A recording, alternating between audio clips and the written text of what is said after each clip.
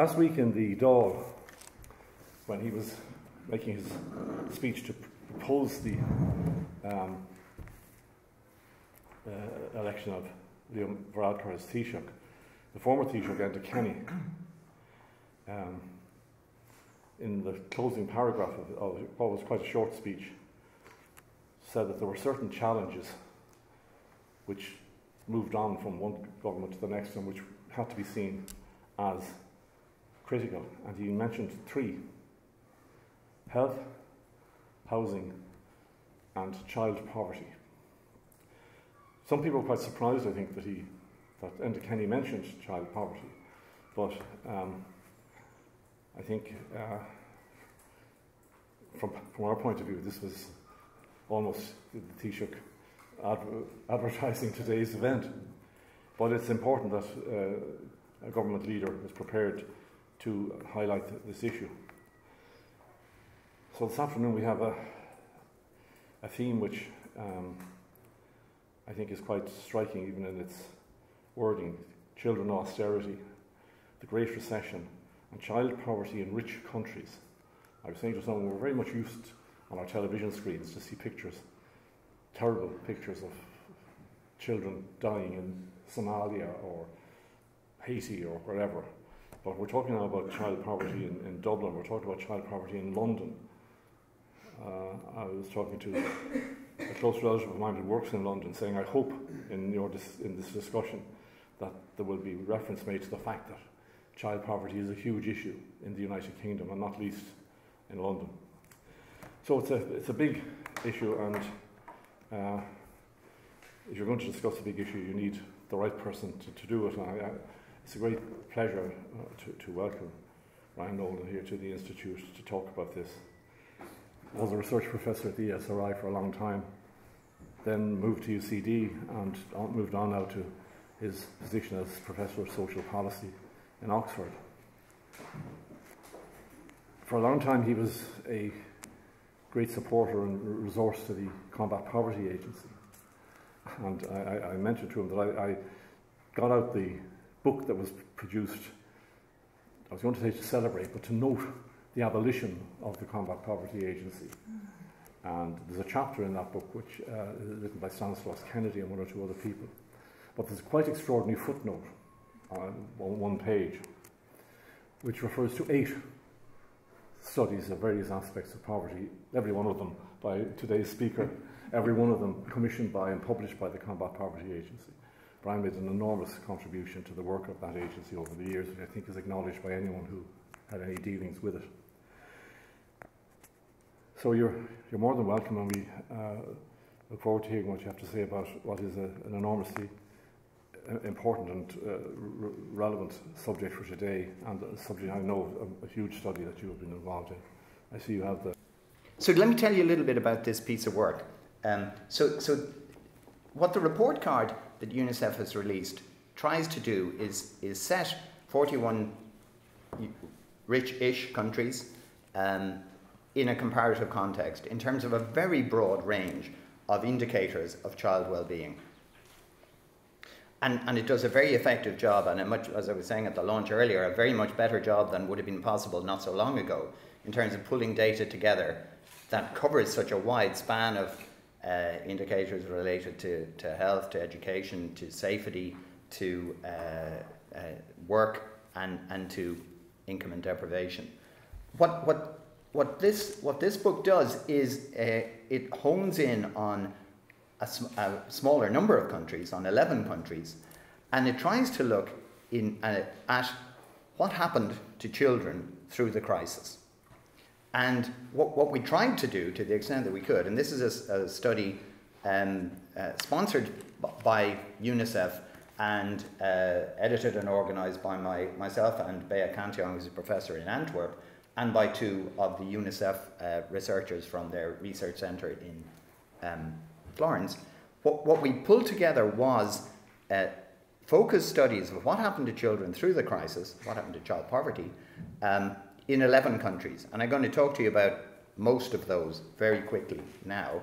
And what we tried to do was use the same sort of analytical framework to see if we could put them alongside each other and find out what was really distinctive about the way the recession impacted on children and about the response of policy across as broad a span as we could, and whether that exacerbated or alleviated the immediate impacts of the crisis on children. So Ireland is indeed one of the countries covered, but what I want to try and do, and we can go back in the discussion to more about Ireland if that works, but what I wanted to try and do in very briefly was just capture for you the very striking range of experiences across 7 or 8 countries. And what do we think was going on? What do we think underpins why child poverty evolved quite so differently across these countries? Now, the complicating factor, of course, is how you're trying to measure child poverty and well-being in the first place. And a lot of what I'm going to talk about is based on looking at the income of the households the children are living in and looking at measures of material deprivation for those households. Alas, mostly not for the children specifically, but for the households, on the presumption that if the adults in the household are reporting serious deprivation, that's going to impact on the children. There is some information for some countries specifically about the children, but not enough to do this in a really firm, to compare them in a really firm way.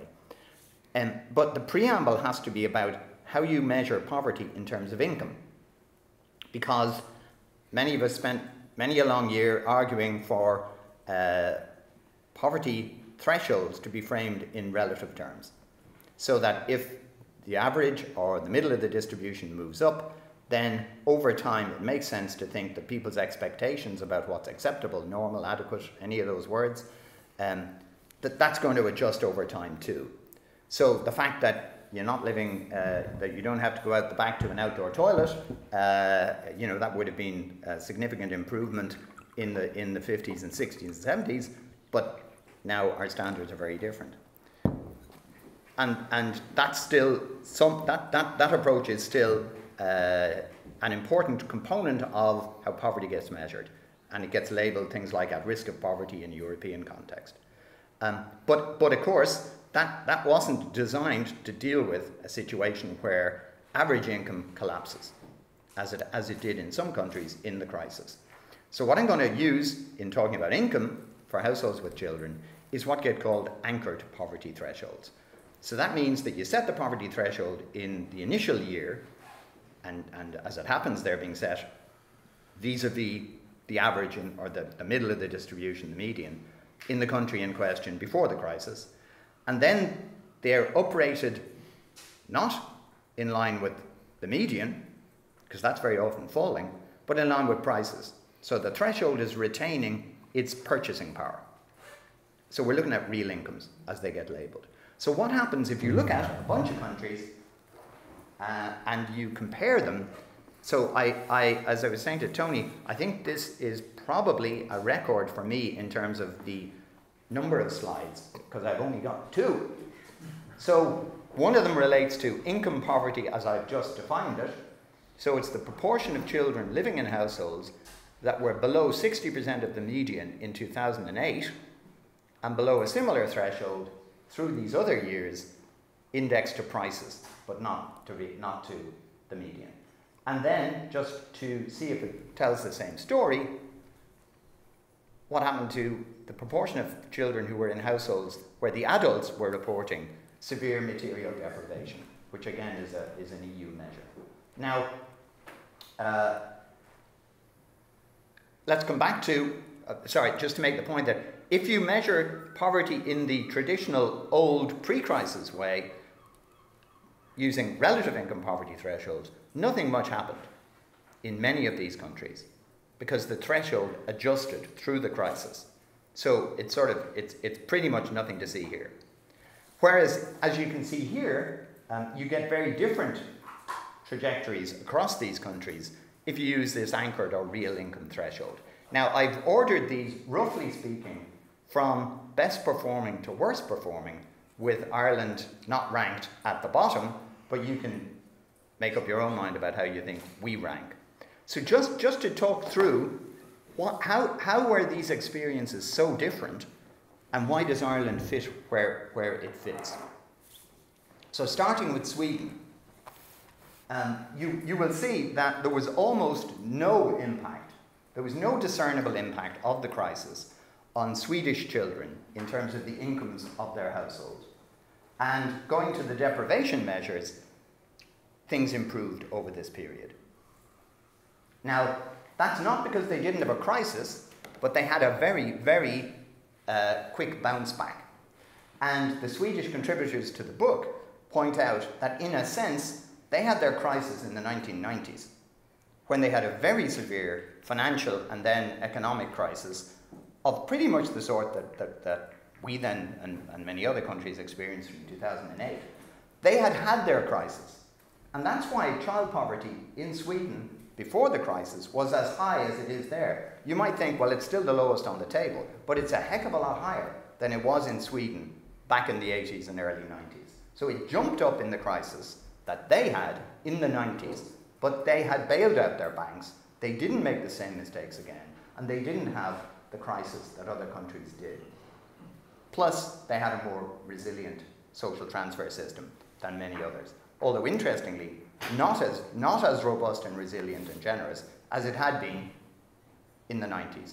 So they came out of that crisis with much higher poverty and much weaker social protection than they had, but that was starting from an extremely high base. So what about Germany, though? It's sort of interesting in that Germany doesn't have that level of social protection that Sweden does, and yet we see no impact. So how did they manage that? And let's just check that on the deprivation measure, again, things actually improved rather than got worse through the crisis. So what's the trick in that case?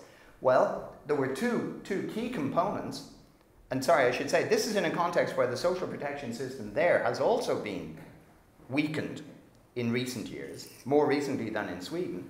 But as a result of reforms that Gerhard Schröder now gets blamed for, as opposed to he used to get the credit for, he gets blamed for the reforms in the early to mid 2000s that flexibilized the labour market and weakened social protection.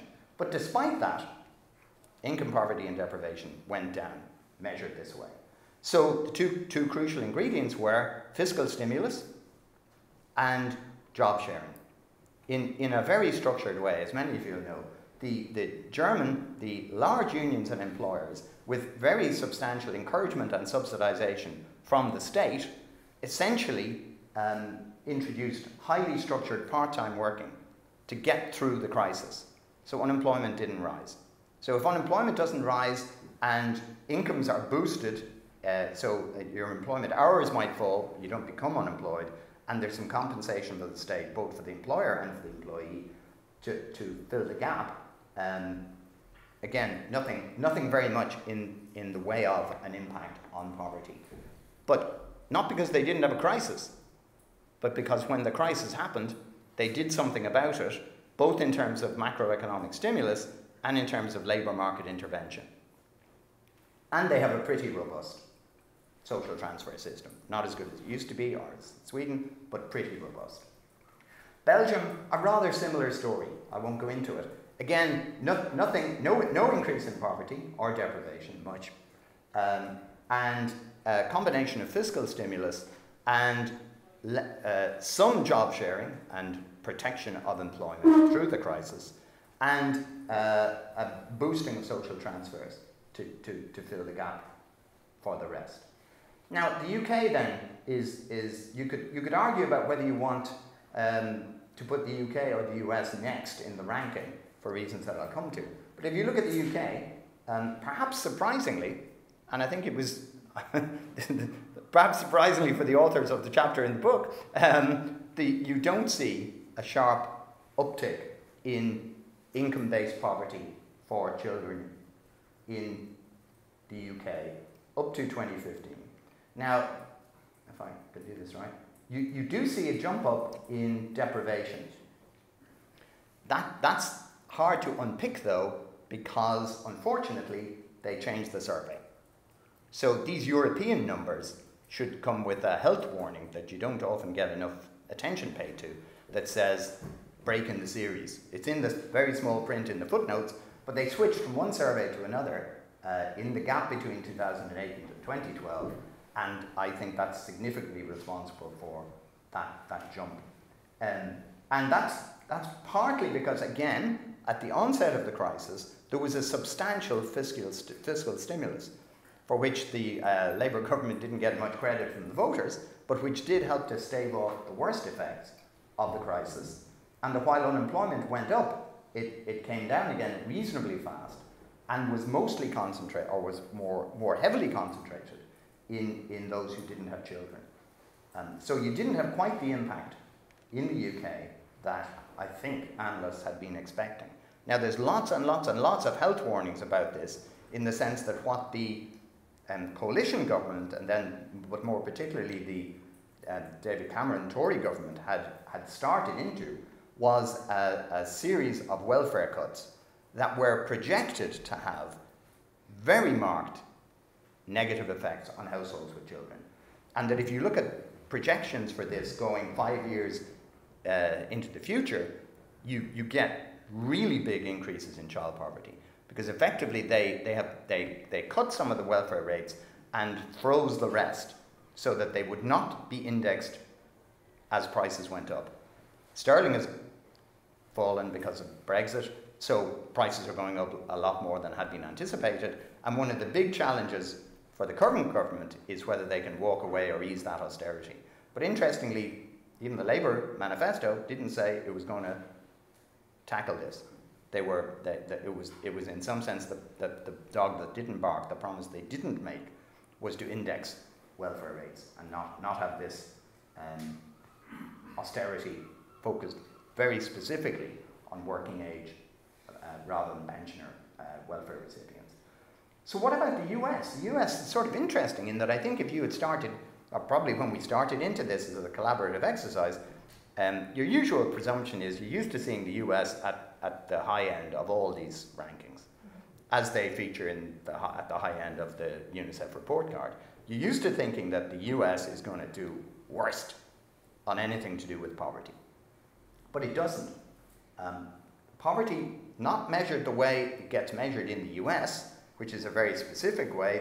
They are unusual in having a long-standing national poverty measure, which is a good thing, but it's a very odd measure, and it has all sorts of flaws in it.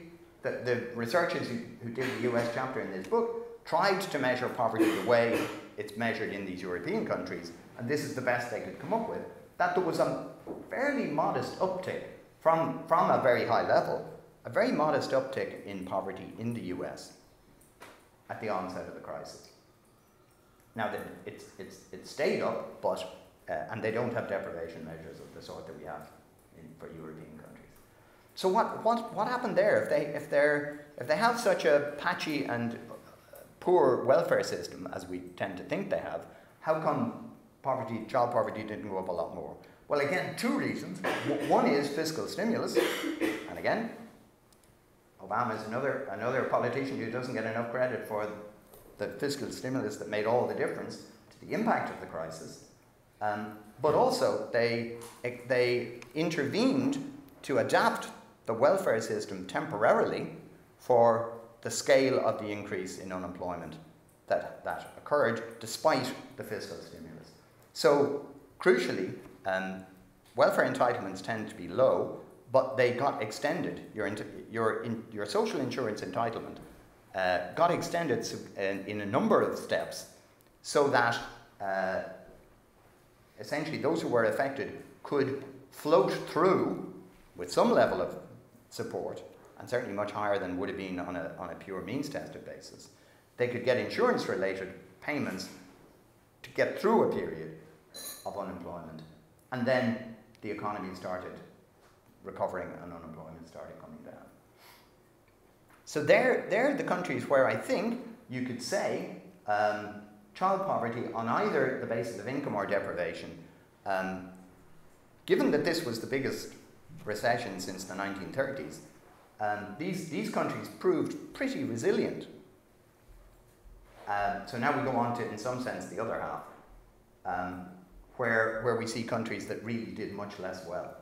So these are countries that were certainly much more seriously damaged economically by the crisis, including bank bailouts, of course. So the decline in GDP per head in these countries, so we're talking about Spain, Greece, and I could have Italy on here as well, Spain, Greece, Italy and Ireland, they took a bigger hit, but the impact was much more pronounced in terms of child poverty. So you see pretty sizable increases against this real income measure, where in Spain, child poverty is going from 27 to 38%, in Greece, calamitously, from 23 to 56, and in Ireland, initially, from 18 to 28. So that's a very big increase. And more or less, you see a similar pattern for deprivation-based measures, where you see very substantial increases for Spain and Greece. Now it's gone up 2.5 times. And this is, I should say, this is what the EU labelled severe material deprivation. So this is not in any sense to be taken lightly. And in Ireland, interestingly, what you see is, as with the income-based measure, you see an initial sharp rise, a doubling, but by 2015, a substantial decline.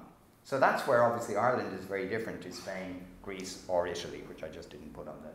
So in Spain and Italy, things pretty much kept getting worse until very recently, as this shows, and have only started to improve in Spain in the last 9 months or a year, and haven't really started to improve in Italy. And in Greece, they're getting worse and worse. In Ireland, that's not the case. Things have been getting better as economic growth picked up and employment started to fall, and they're continuing to get better. And while these are the latest comparative numbers that we have, national numbers suggest that this improvement has continued to happen. So why has Ireland done, I'll wrap up quite quickly, why has Ireland done much less well than what you might call the top half of the table, but rather better in recovery than the Mediterranean countries? I think two central reasons. One is the robustness of the social transfer system, which gets ranked by the OECD and the EU as among the most effective in addressing immediate declines in income. Now, that doesn't mean it's particularly generous, but it does mean that there aren't a lot of holes in it, and that when you lose your job, crucially, the transfer system is there to support the household. And not very many fall through the cracks. I mean, there were some specific types of households that became obvious during the crisis as potentially falling through the cracks. But compared to the Mediterranean countries, we have a pretty universal and comprehensive system.